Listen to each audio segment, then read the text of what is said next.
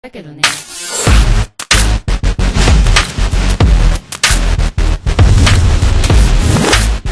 Hi there guys, and in this tutorial I'm going to be showing you how to make this really cool, how can I call it, it's like, you know, you go out town and you see this neon on the side of the walls, on top of these things, you know what I mean, this type of neon, like on the wall. I don't really know how to describe it, but yeah, I'm going to be showing you how to make this, and this is a real cool tutorial.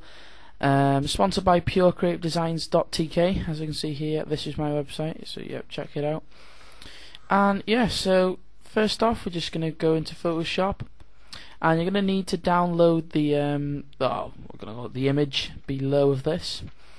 So yeah, once you've got that, you're going to go to File, New, and you're just going to, well, sorry, not New, you're going to go to File, Open, and I'm just going to find where I've got this on my desktop. There it is.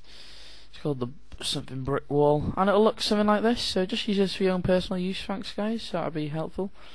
And first off, we want to get this to look like it's at night because we don't want it too bright. It's up to you. But the best to do this is Control U, or you to bring up hue saturation, or you can go to Image, Image Adjustments, and then Hue Saturation.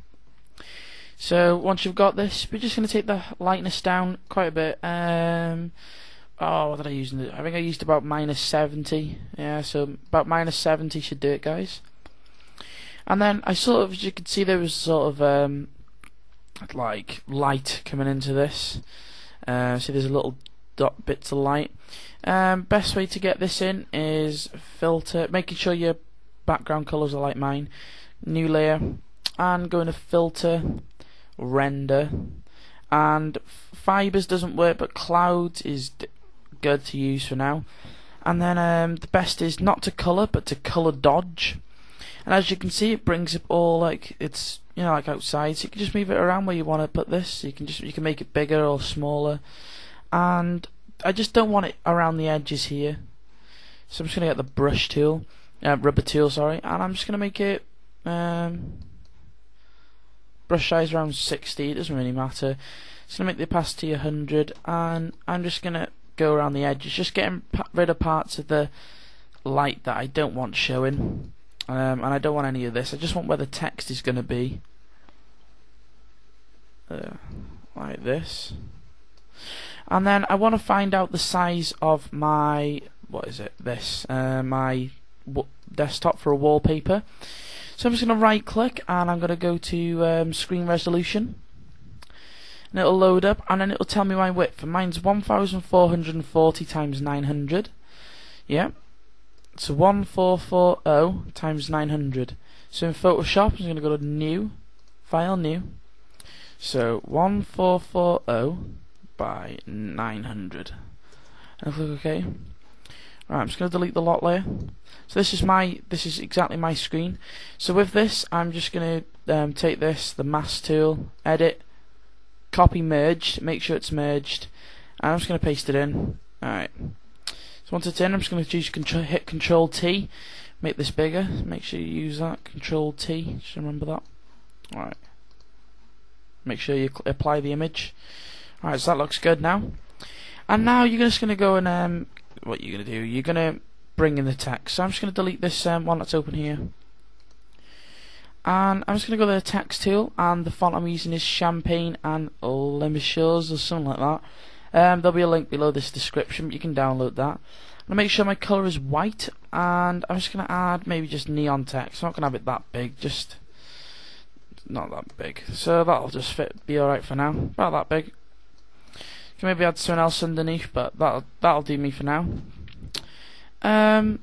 So on the neon text, I'm going to go to Effects, and I'm going to go to Blending Options, and I'm going to choose Outer Glow.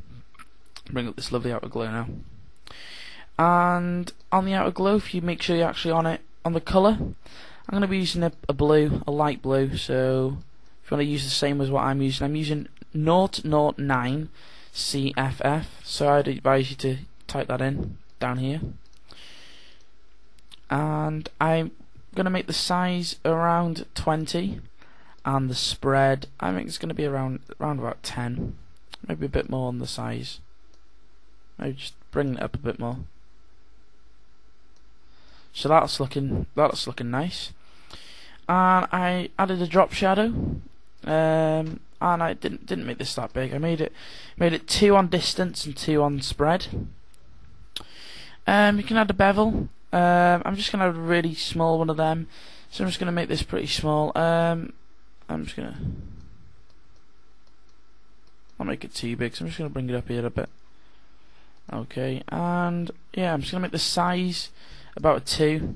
So I don't want it too much. Just want a little bit, and that should be all right for now. You can add whatever you want. You can add a stroke maybe. And stroke. You might want to make it like a 1. So yeah, maybe add something like that. I'm just gonna undo that one. Oh damn. Edit forward. I'm just gonna go with effects. I'm just gonna get rid of this stroke. I don't really want that. Like so. So that's going to do me. So yeah, that's your wallpaper. You can add whatever you want. It's a pretty simple tutorial. You can maybe just add some like, I've got to say it, some like brackets and the way you do that. I just saw someone do this and I thought it was pretty nice. So nice way to add them is by just creating a new layer and then making them be a brush tool. So I'm just going to get the brush tool wherever it is. There. And I'm just going to make this like pretty small, about a 10. And I'm just going to zoom in quite a bit. So, and I'm just going to show you two little examples, and you can just go around by just going over this, but making sure your colour's black. Like so, just making this wall bracket like that, and then you're just going to drag it below of the layer like so, and as you can see it just blends in behind it. And definitely go to effects and bevel and emboss, always add one of them, just gives it a bit more like it's attached to the wall. Make sure you bring it down to about 3. And now you have some brackets, so that's a really cool thing to add to it. So that's the tutorial, guys. I hope you like this one. I certainly did. As you can see, if I just zoom out a bit, you can see what the text actually looks like. It's really nice there. So that's the best way to look at it. It'll look a lot better once you save the image. But that's it, guys. I hope you subscribe. Check out my website, and yeah, thanks. See ya.